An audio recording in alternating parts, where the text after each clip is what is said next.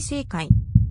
Rebirth of the Malicious Empress of Military Lineage. Chapter 196, Emperor Yongle. In the morning of the second day, Shen Miao would be following with Zi Jingxing to the palace to see Emperor Yongle. Because this was the first meeting, she had to wear the official clothes of the grade of what a Wangpi of first grade should wear. When Zi Jingxing came out, Shen Miao could not help but be startled. Great Liang's and Ming Qi's court attires were definitely different. Ming Qi's style geared towards delicate and beauty, while Great Liang geared towards noble bearing. Zi Jingxing wore a purple gold robe with embroidered Qian and the official hat and green agate belt. It looked extremely imposing. The usual frivolous appearance was shed off, and now he appeared to be somewhat unapproachable. Shen Miao had a meal with him before boarding the carriage to the palace. Because of yesterday's matters, Shen Miao had felt somewhat uncomfortable, but Zi Jingxing seemed to be very satisfied with her appearance, and when they were in the carriage,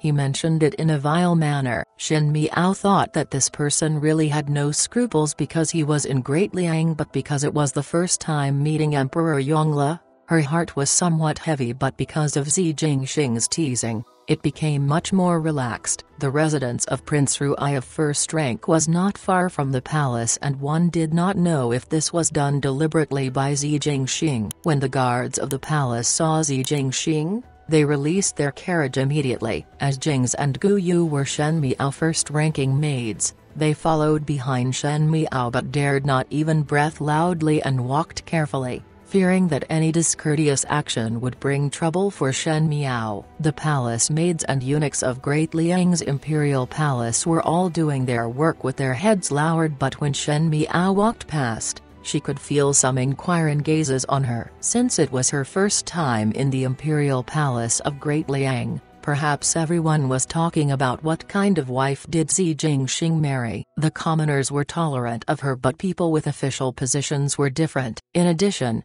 Zi Jingxing had a sensitive identity, and if Shen Miao did not guess incorrectly, the position of the consort of Prince Ruai was one that a lot of people would fight for. Her every move and action were not only representing that she was Ruai Wangpi, but also represent the demeanor of the Shen family of Ming Qi. Thinking as so, Shen Miao could not help but straighten her back even more and look more dignified. Unconsciously she had brought out the bearing of her past lifetime as an empress. Zi Jingxing noticed her action and smiled meaningfully before whispering to her ears, "No need to be this nervous. You are almost as comparable as the Empress." Shen Miao glared at him. What kind of time this was? Zi Jingxing was still this cheeky. There were many eyes and ears in the palace, and most likely there were Emperor Yongle's people. If Zi Jingxing's words were carried into the ears of Emperor Yongle, would she be given a name of a beauty who brings disaster? Thinking of the being a virtuous and respectable empress in the past lifetime,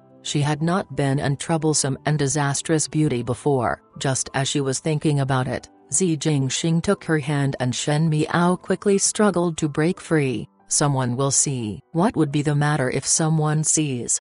Zi Jingxing was not happy. Do one need others' agreement for this prince to hold Wangpi's hand? Shen Miao wanted to say something when she saw that she had walked to a side hall with Zi Jingxing, and there was a fat eunuch who stood outside the door. When he saw both of them, he said, "Greetings to your highness, prince of first rank. His Majesty and her ladyship have been waiting for a long time." One did not know if it was intentional or not, but he did not greet Shen Miao. "Dang gong gong, this is this prince's beloved wife."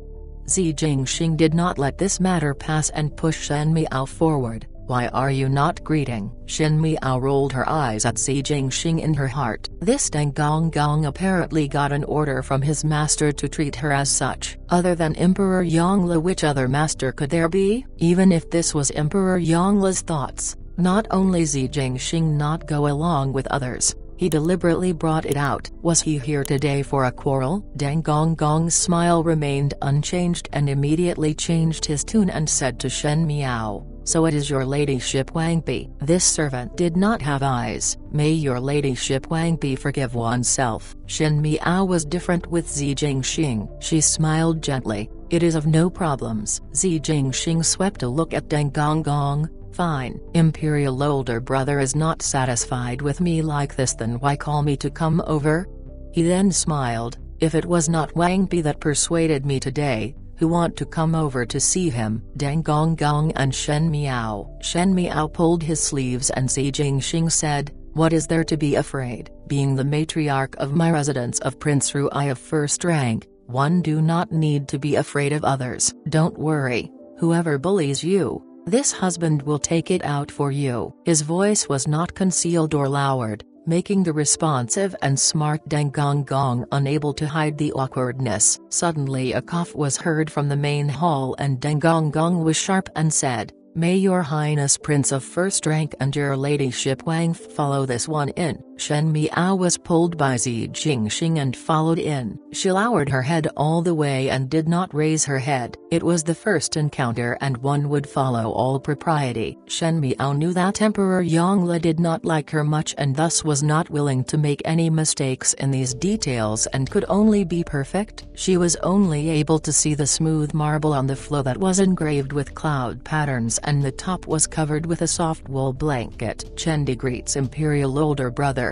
Xi Jingxing said lazily and even his gestures were barely passable. Xi Jingxing could be that impudent but Shen Miao could not. However, she did not go down on her knees and bend her back to greet. "Chen Fu greets your majesty." "You are Shen Miao?"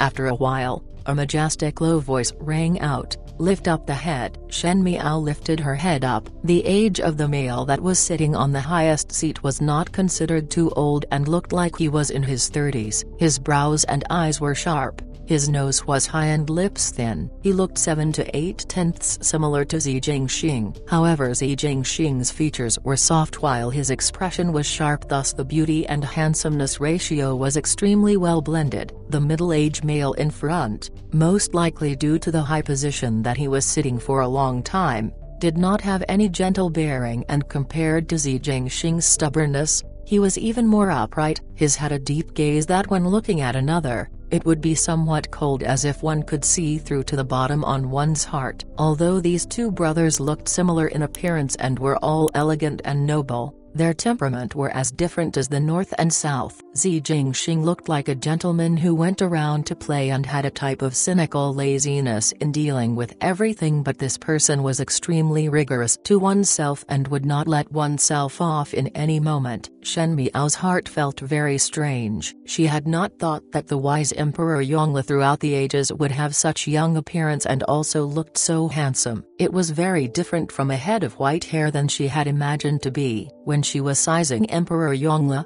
Emperor Yongle was also sizing her up. Emperor Yongle's gaze was very sharp and there was also a sense of pressure. He had a cold look on his face, as if he would burst in fury the next moment. If it was an ordinary female that he was sizing up, one feared that she would be so scared that one cried. However, Shen Miao was different from ordinary young ladies. When she was facing Fu Ziyuyi before, Fu Ziyuyi's cold expression to her was much more colder. Seeing that she still remained calm, a sharp gaze flashed in Emperor Yongle's eyes, but Xi Jingxing's lazy voice was heard in the main hall. "Has Imperial older brother seen enough? If one look longer, Chendi will feel uncomfortable." Shen Miao was startled and was unable to hide it in her heart. She had always guessed what was the relationship between Xi Jingxing and Emperor Yongle would be like and was also faintly aware that these pair of brothers were more sincere than the brothers in Mingqi's imperial family, but she had not expected that Xi Jingxing would dare to say such things to Emperor Yongle. Moreover, Emperor Yongle did not seem to be angry at all. In the imperial family,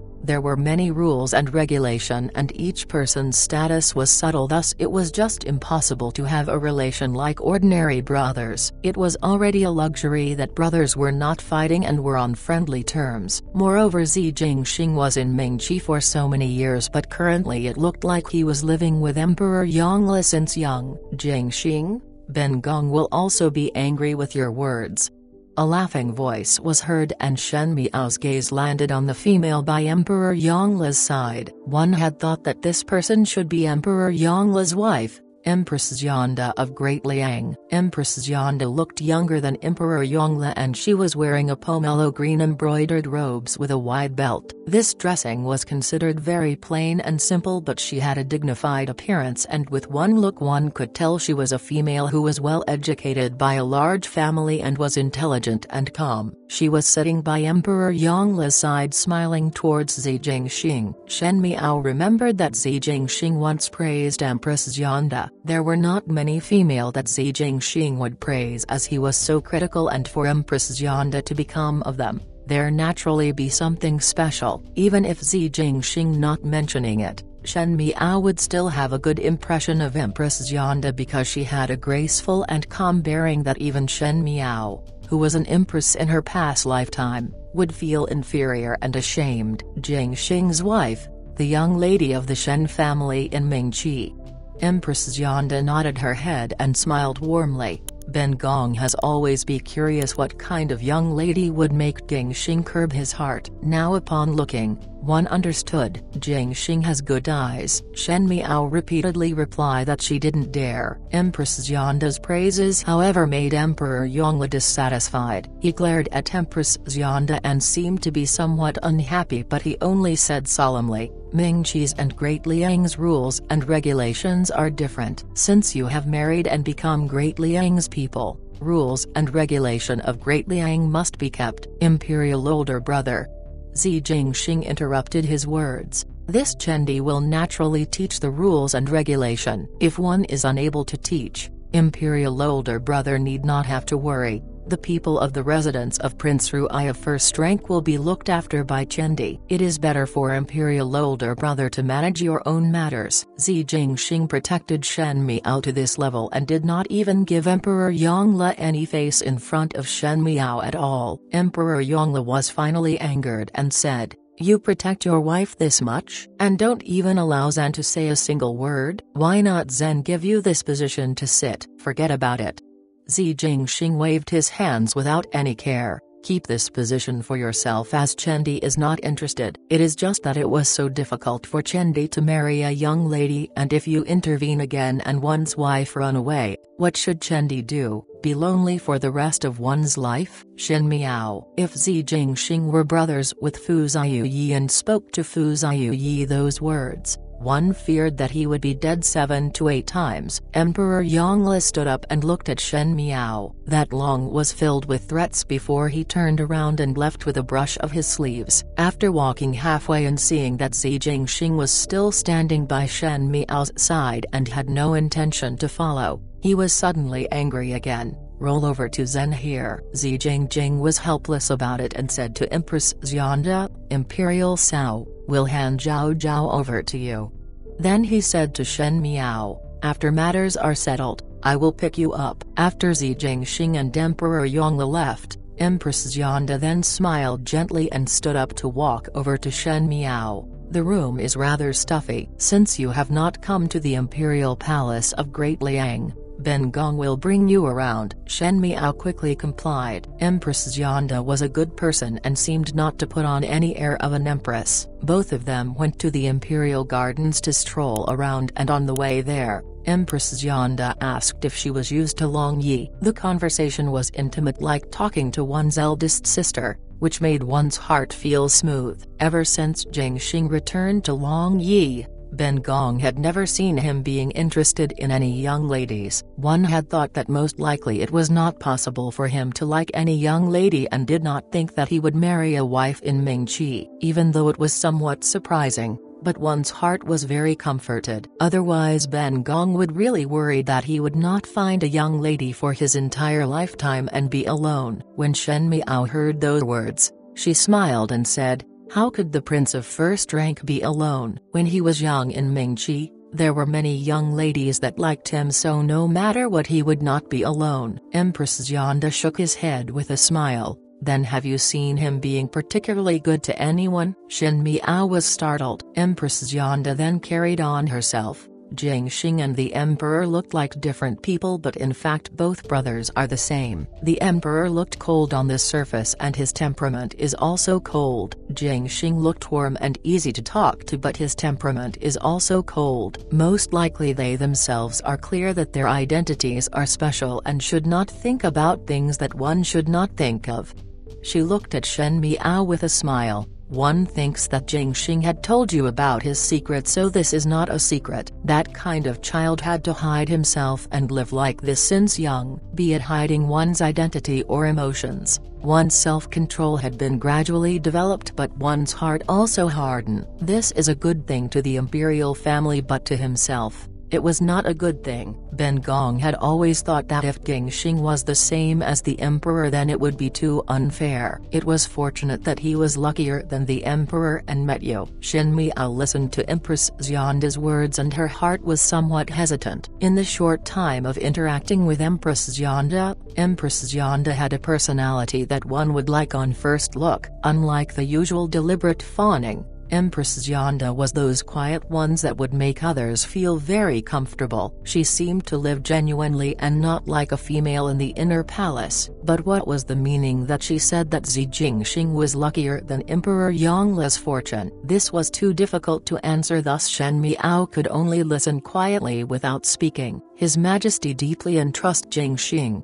Empress Xianda said. He hopes that Jingxing can live comfortably and happy, but does not hope that Jingxing would change his original aspiration because of greed and comfort. His Majesty lived in hardship, so if His Majesty hurt you because of this matter, you mustn't blame him. Shen Miao smiled gently. Chen Fu is not qualified to place any blame to the decision of His Majesty.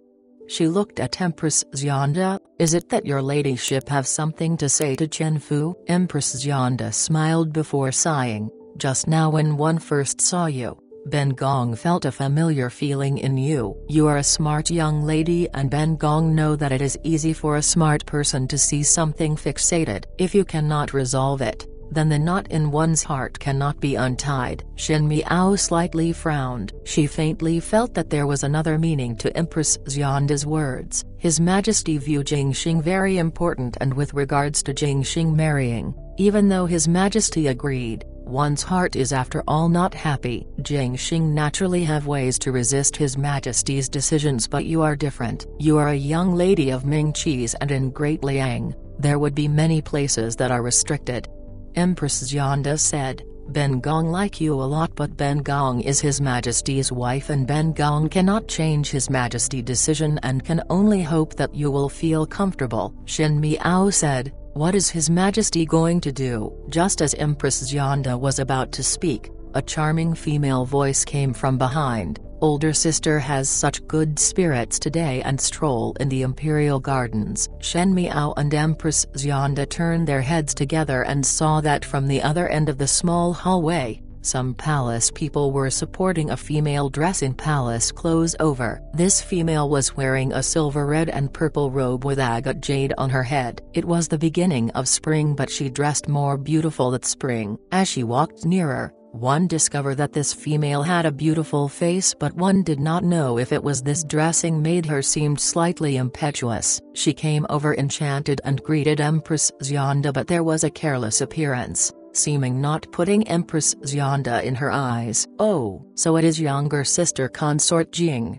Empress Xianda said blandly. Shen Miao was thinking in her heart that this consort Jing looked like she was in her early 20s and could be at the position of a consort. It was either her family was extremely prominent or was extremely favored. However, Shen Miao felt that compared with Empress Xianda, other than being younger and beautiful, this consort Jing seemed to be inferior to Empress Xianda, and one was unable to see what other points were there that was worthy of Emperor Yongla's favor. That consort Jing seemed to only notice Shen Miao then and asked, this person is unfamiliar. Which Furen is this? Currently Shen Miao had already dressed as a married female and combed a married female's hairstyle. Thus, even though her face was delicate, one would not consider her as an unmarried young lady of an official. This is the Furen of Prince Ruai of first rank, Ruai Wangf. Empress Yonda did not seem to want to introduce Shan Miao to Consort Jing, and thus her words were simple. When the words were spoken, Consort Jing's expression changed. When she heard those words, she called out in astonishment, "Ruai Wangpi."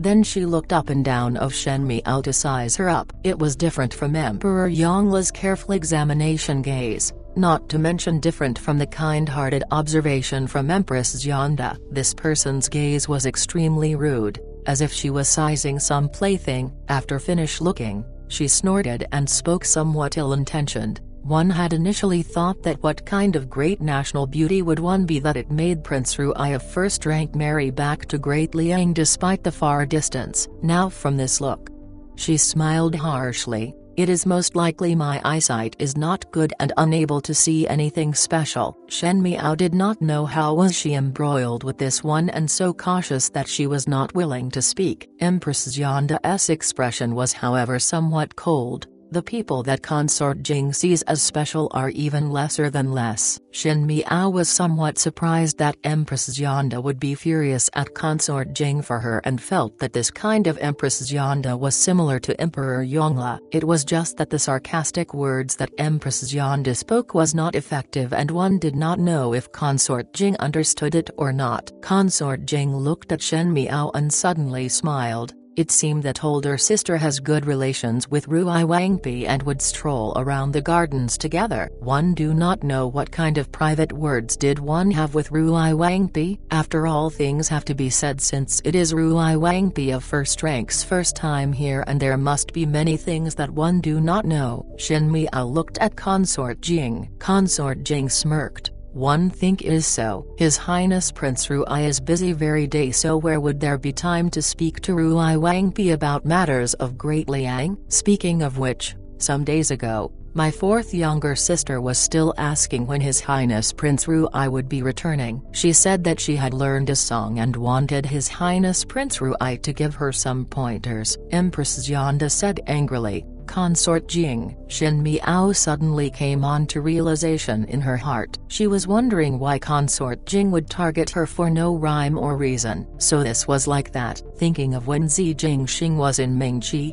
he was well liked by young ladies, and now in Great Liang, with the identity of Prince Ruai, there would be even more oriole and swallows flying around. She only reached here for a moment and was already hated by others. Consort Jing was smiling as she looked at Shan Miao. "If Ruai Wangpi is bored, one can invite my fourth younger sister over to the residence. My fourth younger sister has always liked to make friends, and if Ruai Wangpi has nothing to do, it is good to have more sisters." "More sisters?" Shan Miao's heart laughed coldly. More like having more sisters in the inner courtyard. One had thought of dealing with it lightly, but her eyes landed on the white jade thumb ring that Zi Jingxing gave it to her, and suddenly Shan Miao changed her mind. She smiled. One fear that this would not work. Consort Jing was startled, and Empress Yonda was also stunned. Seemingly did not think that Shan Miao would say so. "His Highness has handed over everything of the residence of Prince Ruai over to me to manage,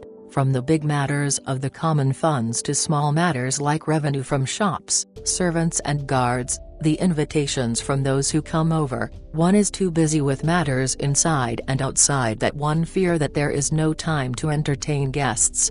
Shan Miao smiled warmly and seemed to be a little apologetic. "Since one come over for the first time and His Highness trust this Chen Fu dared not let His Highness down. If fourth young lady likes, one can look for His Highness for a meet. Chen Fu will not have time." These words made Consort Jing dumb and speechless, but a fire was burning in her heart. Shan Miao's words looked warm and mild and spoke that she did not have time to accompany guest, but in fact it was just a brinked show. Look at how Prince Ruai of first rank doted on her, that he handed all matters of the residence of Prince Ruai of first rank to Shan Miao to manage. This was naturally because there was only Shan Miao, the only mistress in the prince residence, so one would dote on one person, but there was no need to even pass all the management of shops, maids and guards over to her right. It was better to say that Ruai Wangpi of first rank also managed Prince Ruai. Ruai Wangpi of first rank had changed the way of showing how high her position was in the prince residence. Shin Miao was busy with official matters and also secretly trampled on Consort Jing's fourth younger sister,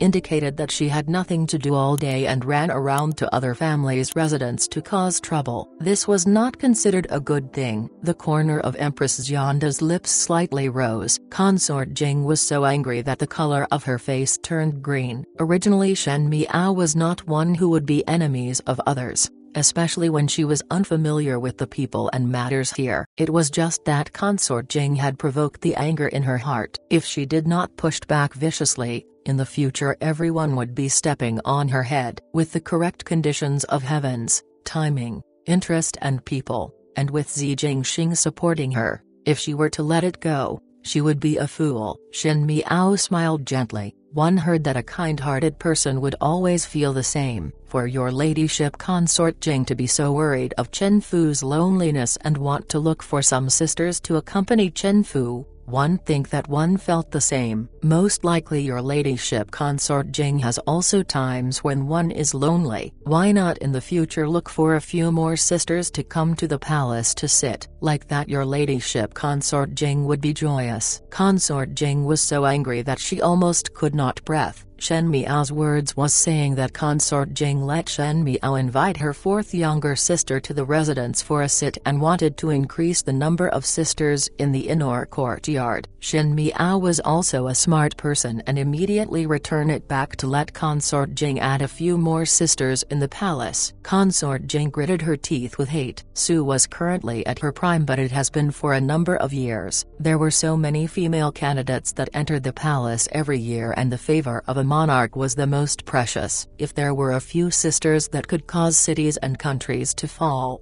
then, where could she stand? This Ruai Wangpi's mouth was really sharp. Empress Xianda however laughed. Since younger sister Consort Jing is lonely, then it is easy to handle. Tomorrow I will mention this to His Majesty that these days the palace is somewhat deserted and it is time to add a few more new sisters. Consort Jing was quickly anxious. Not lonely. I am not lonely.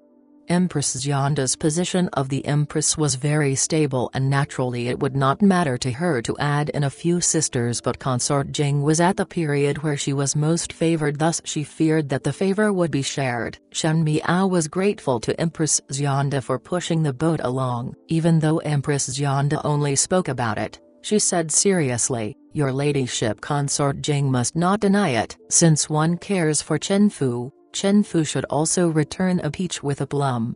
She said it like Consort Jing should instead thank her. Kai. From not far away, a chuckle was heard. A few people turned back to look and saw Emperor Yongle and Zi Jingxing standing at the back of the garden from don't know when, because they were concealed by the trees. No one discovered their figures and one did not know how much they have heard. Emperor Yongle looked indifferent and one was unable to see any anger or joy as he said, "Prince Ruai of first rank, this wife of yours really have a set of fangs." It was at the end somewhat unpleasant, so one thought that the deliberate teasing of Consort Jing by Shen Miao and Empress Xianda were all heard. Consort Jing ran towards Emperor Yongle in grievance. "Your Majesty." Zi Jingxing walked over and pat Shen Miao's head, as if to praising that white tiger in his inner courtyard and said with great please, "Zhao Zhao is really sensible and know how to be actively compassionate towards others." He then swept a glance at Emperor Yongle. Since Consort Jing wants to have sisters, then imperial older brother should go along with it. It is not that the palace cannot afford to raise an idler. When Consort Jing heard it, her heart was anxious and panicking. She bit her lips and looked towards Emperor Yongle with a pitiful appearance. Shin Miao wanted to laugh. Consort Jing came over to bare her fangs and brandish her claws, but she did not have brains. Now it seemed that it was them that joined hands to bully Consort Jing. One did not know why did Emperor Yongle support this kind of female. Emperor Yongle said, "Since when do you want to manage Zen's matter? Isn't imperial older brother's consort is also managing this Chen Dai's consort?" Zi Jingxing raised his eyebrows and looked at Consort Jing. He had a beautiful and handsome appearance and would often smile idly. The females in the palace liked this appearance of his, but they all knew deep in their hearts that this Prince Ruai of first rank could not be provoked. Her eyes were sharp and his tone of voice was calm, but one could not help but feel cold. He said, "Consort Jing, are you sure you want this prince to listen to your fourth younger sister's song?" Consort Jing shivered.